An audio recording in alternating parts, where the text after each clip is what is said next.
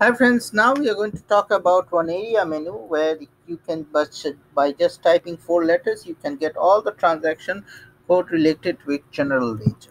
Okay, what is that four letters that will give you everything? So the four letter that is important is FSMN. So you type in this and you just enter this, and here you can see all the transaction code that you need for GL account. Okay, so you can find FV50, all these things. You don't need to learn it by heart. Okay, and there would be other stuffs that you can use: the master data, the GL accounts, the profit centers. All these things are very essential, and you don't need to know the transaction code by heart. You can get all these things: CFAGLL 003. Okay, so if you can double click on it and you can get into this, and you can get the general ledger. Okay, so I'll just execute, and we can see, oops, there's nothing, so I'll just take it out.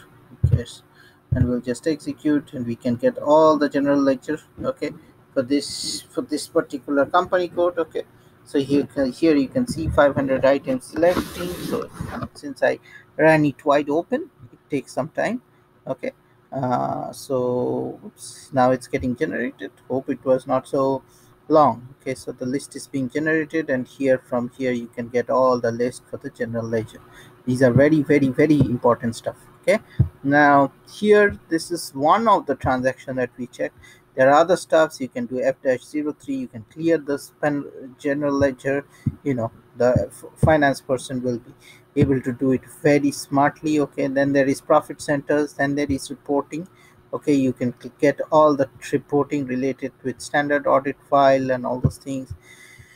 Then if I scroll down, is there anything that is, then you have the statistic key figures.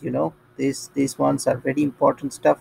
I'm not a FI person, but for sure you will be able to find all those things. And then you have editing options. You can click FB00, and here you can put different, like, document only, in document currency, and all those things. This is very important.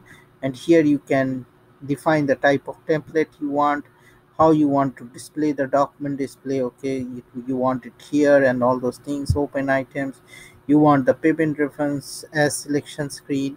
Then all these things are very important stuffs, and here you can define the layout. So I think this is really nice. And you can see the line items. So here you can see, you can put the default amount. Selection screen is amount, and the default is here. So you can all change this is very important. And let me see, payment reference as selection criteria. So what it basically process open items with. So if I save it, and then what happens, it goes to FBLs. If I go to the payment display balance, so payment reference, no, not this one. So probably the payment reference will be there. I don't know. So it's probably something probably related with FBL3, and we can get it. Okay, so but these are very important stuffs that you can do. Let's try whether it did anything in FPL3. And so probably it was another transaction that it reflects.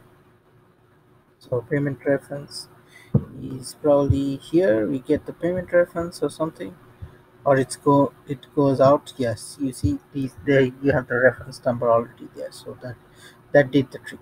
Okay, so that's it. So the tricky name, the name is just FSMN. Okay, so that's it. Stay tuned to my SAP channel, and happy SAP learning, and have